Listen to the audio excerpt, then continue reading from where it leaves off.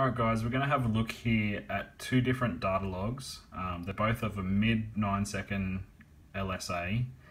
They're both actually running very similar boost. Obviously the ET is also very similar. And one of them is fitted with the factory LSA intercooler pump, and one is fitted with an EMP reprogrammed intercooler pump with -16 hose. Both cars have reservoirs. The first one here that we're looking at is the one with the LSA intercooler pump.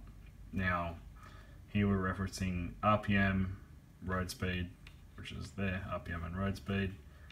This is pedal position, so obviously this is prior to the run, I'm logging the percentage here. Manifold air pressure, coolant temperature, intake air temperature at the MAF, and IAT2 in the supercharger. Now, it starts off obviously with a 12-degree IAT2, and then we'll scroll about to the finish line there. It crosses the finish line with a 46-degree intake air temperature, which is actually pretty good. It's way colder than what a heat exchanger would provide you with. A heat exchanger would be 80 plus. It's obviously, that actually trapped about 145 mile an hour, so the tyre calculator has obviously not been applied in the tune for the different size rear tyre.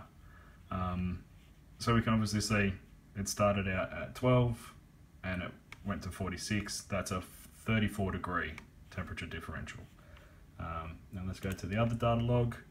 Very similar temperature, starts out at 11, and then we go over to here, end of the run, same speed. It was trapping about 145, so the tyre calculation change hasn't changed because of the larger tyre on the rear of the car, but it's crossing the finish line at 31 degrees, which is impressive because that's only a 20-degree temperature differential versus the other one, which is a 34-degree temperature differential.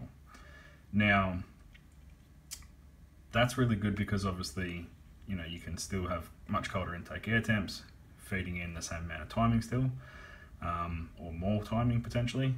Here we can see the boost pressure on the one with the EMPs at 208. The one without is at 211. Now it's extremely similar boost obviously. But what we can also see here is IAT1, which is the temperature of the air at the MAF that's being ingested, is 18 degrees on the one with the LSA. So the air going into the charger is only 18 degrees and it coming out at 46. Whereas the one with the EMP, the air is actually hotter. It's going in at 28 and then coming out at 31. Now, the reason that this works is some people think, you know, you want your fluid to pass through slowly, pick up temperature, and take it away and dissipate the heat. And that's not the case. When you're in wide open throttle under boost pressure, you know, that air temperature pre-intercooler could be, you know, 160, 200 degrees. And all you're trying to do at that point is flood that intercooler brick and punch the fluid through there as fast as physically possible. So say the fluid temperature is 0, you want to try to keep the brick at 0. So then that 200-degree air hits a 0-degree surface and drastically changes in temperature. Now, in this particular case with the EMP pump, it's flowing through faster, so the brick is actually staying at a more stable, colder temperature. Whereas with the one with the LSA, obviously still a very cold temperature, especially compared to a heat exchanger, but because the fluid's passing through slower, the brick is absorbing more temperature. And you know, it's obviously not able to effectively lower the intake air temperature as much. So the faster that the fluid flows through, the colder the intake air temperature will be. This is why it's important to run a reservoir for additional coolant volume, big -16 hoses, and a reprogrammed EMP intercooler pump. That will keep the temps lower. Again though, this is still a good result, 46. You know, it's starting out at, you know, 12 after the burnout, so it's already, you know, been through a big burnout, heated up, started at 12, finished at 46. So great result. And then the other one, obviously, I think it started at 11 and finished at 31. Even better result, you know, 14 degrees colder than the factory intercooler pump. So keeping that temperature delta down is important. Obviously both ways, doing it either way is working really well. Both cars are running mid-9s, so they're both doing great. So that's about it really. Run a reprogrammed EMP intercooler pump. They're awesome.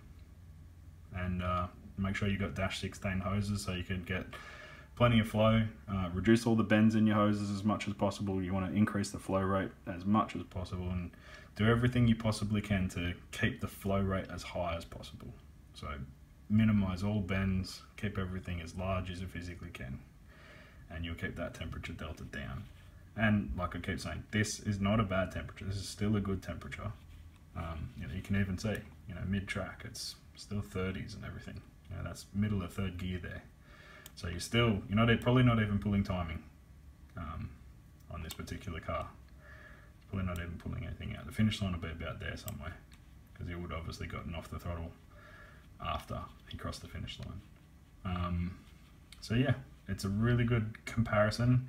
Very even cars to show you the comparison on what the difference between is an LSA intercooler pump and an EMP intercooler pump. Both cars fitted with chillers, both fitted with reservoirs.